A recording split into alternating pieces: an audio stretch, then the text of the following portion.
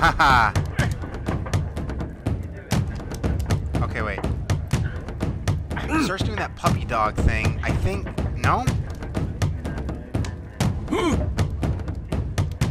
There we go, there we go, there we go. No. No, no, no, no, no. No.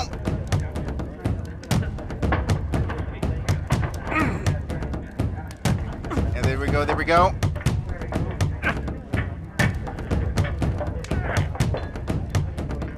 Change your expression, damn it. Oh, hey. No. Come on, there we go. No.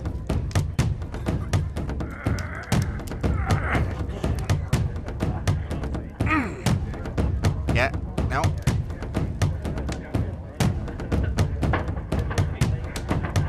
Yeah. Shit. God, this is so weird. Give me that puppy dog. No. No.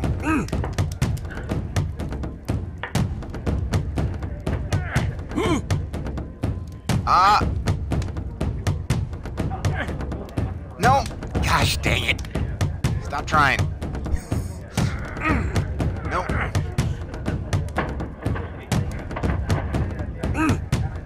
There we go, there we go, there we go, there we go. No. Stop pushing on me.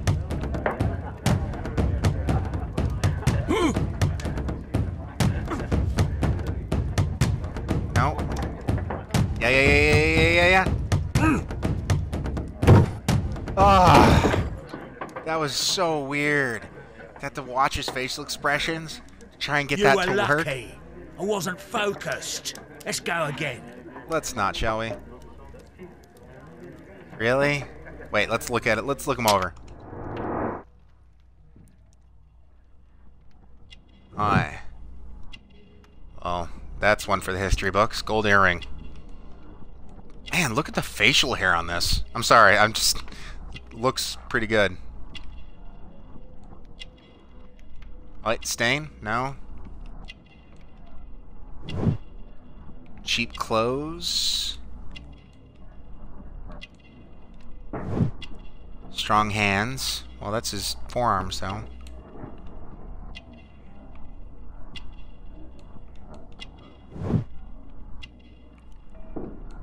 Yellow nails.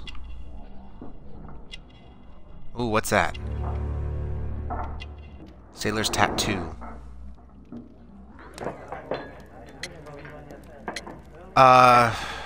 Damn it, I don't want to. But okay. I'm ready to try again. Fine. If you want me to take all your money, no problem with that. But I don't want to. Alright. Maybe this will be easier.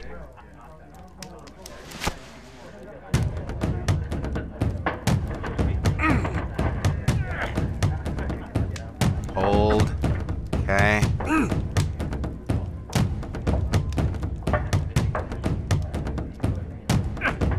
No. No.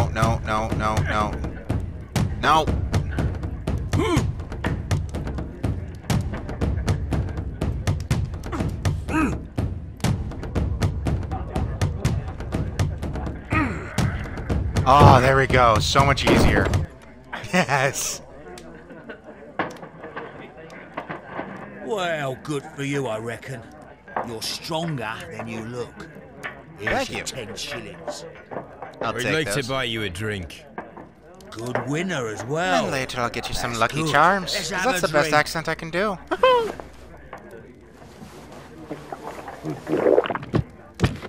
You're a good type. Seems you've managed to settle down in life. You've got money, eh? Not all that much.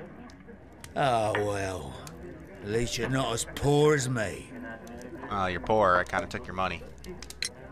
Why do you say poor? You're not working? I'm a harpooner. But you see, the whalers are rare. They don't pay much. So, as a result, find myself arm wrestling to pay for my drink. It's not a bad way, though, to get some money to pay for a drink. I'd do it. A harpooner. Interesting. You've had a lot of adventures, I bet. Of course. It's been a dozen years since I've sailed. I've seen everything. Old Wallace, damn Black Peter, Great Roger. We sailed Black Peter. to the Cape of Good Hope. Talk about him, shall we? Say. I've heard rumors about that one. He was the worst of them all. He was a liar and violent too, swinging those fists of his around. He was a tyrant and not much of a captain. At least, not as good as Great Roger. I see. Yes. I was told terrible tales about Black Peter. But you ain't heard the worst. Yeah, let's get him another Tell me, drink. and let's have another drink. It was in 1883 that it happened. The August of that year. Peter Carey was captain of the Sea Unicorn, and I was a spare harpooner. We were coming out of the ice pack on our way home. One evening, we saw a little craft that had been blown north. There was only one man on her, and he wasn't a sailor. The crew must have thought that she'd foundered, and they made for the Norwegian coast in the dinghy. I guess they all drowned. We took the man on board. Yeah, who was he? And who was he? I don't know. During the crossing, he and the skipper enjoyed some long talks. His baggage was just a tin box. I bet it was the That's boy's strange father, enough. maybe? Aye. Even stranger was that on the second night, he disappeared. Nobody knew what happened to him. And of course, nobody could ask Black Peter about it. You know what happened, don't you? I do. I saw the skipper tie his heels and push him over the rail in the middle of my watch on that dark night. 2 days before we sighted the Shetland lights. Black Peter's a murderer. Aye. Those that know him wouldn't be surprised to hear it. But all this must stay between us. All right? Oh, sure. course. Who am I gonna talk to?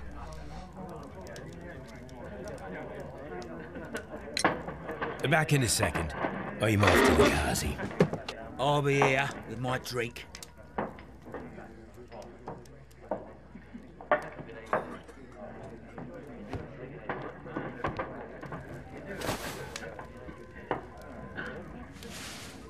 Here it is.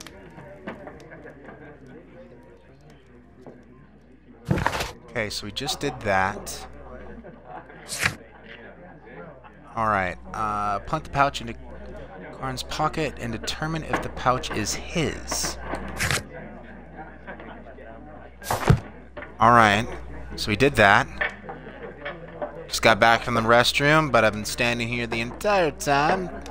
I just wet myself. That's all I did. Have you got any tobacco? I've run out of mine. Nah, I lost my pouch. I don't know where. Wait a minute. What's this? Oh, is this your tobacco pouch? Well, oh, it is. Well, I have to go now. I know a captain who's planning an expedition to Cape Cod.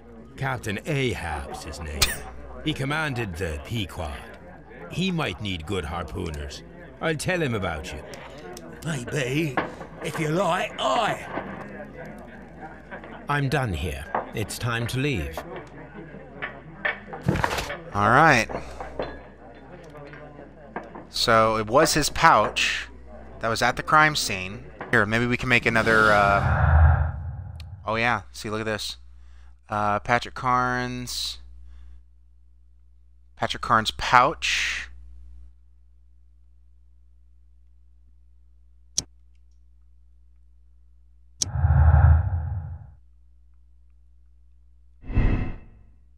Okay, so Carnes has confirmed that the pouch belongs to him. This means he was at the scene of the murder and thus proves his guilt. Carnes has confirmed the pouch belongs to him. This means that he was at the scene of the murder, but does not necessarily prove that he is the murderer. Yeah, I don't know. I don't think... I mean, to put a harpoon through a man and stick him to the wall, as we saw, it does require a good amount of strength, and he's strong. Could Hurtley have done it? Could they both have done it? I'm going to say for now, the pouch proves his visit. I'm not going to condemn a man just because we found his pouch there yet. So, I'll go with that.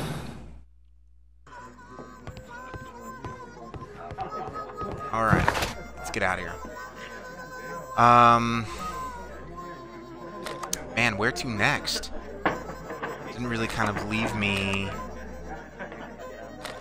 Here, let me see if this will give me a clue here. The stock exchange, the CPR... Yeah, where do I need to go next to figure that part out? Would that be somewhere in Holmes's library? I don't think it would be at Scotland Yard. Is there anything else in any of these pages? So that was the conversation I just had. Souvenirs. We haven't finished a case as of yet. Alright, well let's just head up. Let's actually get out of here. We'll go to Baker Street first and see if there's anything with the new information that we just got from Carnes. There's anything that we can now look at in the library or something. Oh! Done being a sailor. So back to looking like myself. Letters... My archive. This is where I keep my post. So My nothing archive. is popping I can always up consult with it if needed. that I can examine any of this stuff. My analysis table. It is useful for my work. Nope, nope, nope. Anything over here? No? Okay, so You met let's... Patrick Cairns, the harpooner. Do you believe he's the murderer? I'm not convinced. I'm not sold on it. Is there anything else that I can piece together? Connect to the tin box.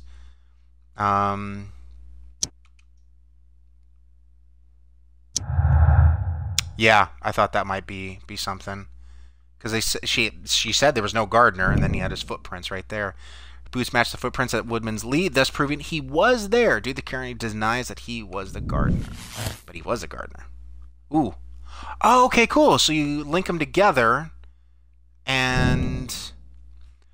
Okay, so Liam Hurtley's relationship with Judith Carey gives him a motive for killing Peter Carey. It does. I would agree with that. So that's cool. As you make deductions, they will form together to its... Okay, cool. So it's like building a tree. That's awesome. All right. So if we've made that, is there any other deductions that we can put together? Liam Hurtley's letter. Does it have anything to do with her confession? Okay.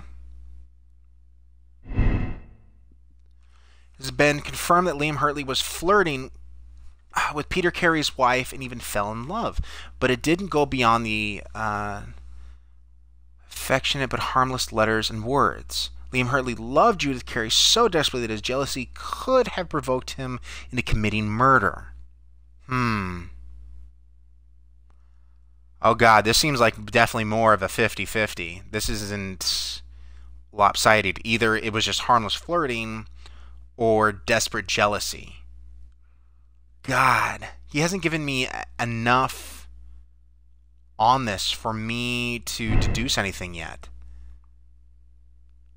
Yeah, I'm not comfortable making a call on that one. Let's see if we can actually go back to Scotland Yard and confront Hurtley with any of this new information. I mean, we haven't talked to him actually since the wife confirmed that there was something there, whether, you know, love or something more or just harmless flirting. So let's see how he reacts to this when we bring this up.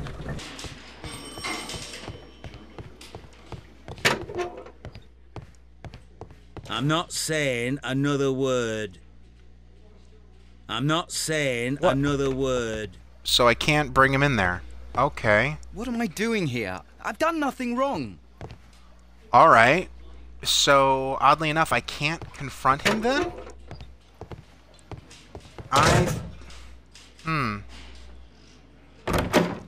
Well, let's see here. Let's see if what happens when I go in here and talk.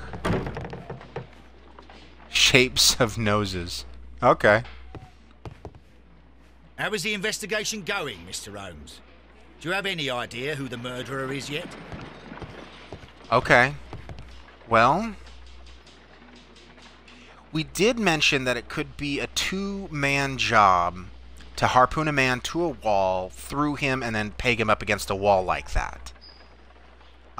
Clearly, the sailor had already a problem with him. He thought he was like the worst man in the world. But what would link him to actually be there to kill him? Like, I can't think of anything. And so it seems like he saw him possibly murder somebody, but then why would then he lead to murder him later? Okay, I'm gonna go on a limb here because I don't see the sailor having a reason. God, this is hard. Well, it says that his jealousy could have provoked him into committing murder, so it's not like we're saying he is the murderer. But so I'm gonna go with that. Ooh. 2 pairs of testicles. Liam Hurtley's relationship with Judas Carey gives him a motive for killing Peter Carey. It does. His presence at Woodman's Lee on the night of the murder is explained by his affection toward Judith Carey and the fact that he worked there as a gardener. I'm torn. I really don't know. I wish I could question Hurtley one more time with the new information that I have, but it's not letting me. And so it could either be that gives him motive for killing Peter Carey or Hurtley's innocence. And frankly, it could go either way. So I mean, he's being really close-lipped on everything, and so I'm going to go along with this. I'm going to say it does give him motive for killing Peter Carey. Okay. So, we just did that. Now, How is the investigation going, Mr. Holmes? Do you have any idea who the murderer is yet? Okay, so I can't just outright just go up to him and say, like, this is the man, this is the murderer. Begin. These are the suspect's belongings. Examined. Oh, okay, there you go. That's the certificate. That's what I can compare it to. If these are connected. Brilliant. Awesome. Canadian Pacific Railway. That's all I get from that. CPR. Oh, look, CPR. Now we have the proof that Nelligan's papers were indeed here. It seems that they have vanished, however. What could that mean? So, before I can draw a conclusion, piece of the stock exchange certificate belongs. It was found inside the sea and record ship's logs. The pages had been torn out. Okay, so what kind of conclusion can I draw from this? Would the missing papers be connected to the missing tin box?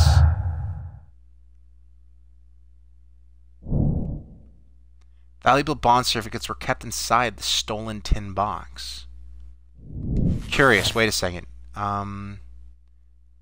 What is then the conclusion? John Nelgen could have been caught stealing the bond certificates. This might have been a motive for him to murder Peter Carey. Good God. So I'm curious. Oh, wait. Okay. That leads to another drawn conclusion. Both Nelligan and Hurtley are lying, therefore they might be working together. But then that puts the sailor completely out of the picture then, it seems. Unless they were all three holding the harpoon together, which would be quite weird. God, and here, like, I'm kind of thinking like the kid might be innocent.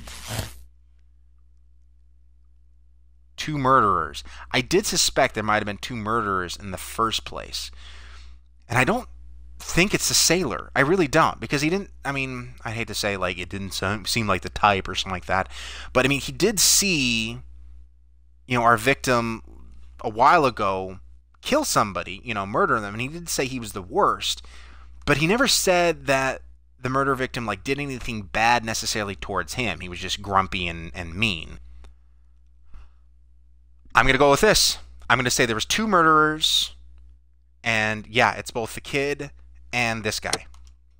Liam Hurley and John Miller are guilty of a heinous predetermined crime. Let them be punished by law. Nelson was the initiator and Hurley his accomplice. Liam Hurley and John Miller are guilty of a heinous crime. Let them be punished by the law. Hurley was the initiator, and poor Nelson was just following his lead. Ooh, guys. All right, what do you think? Okay, but here's then the thing that I'm putting out towards chat.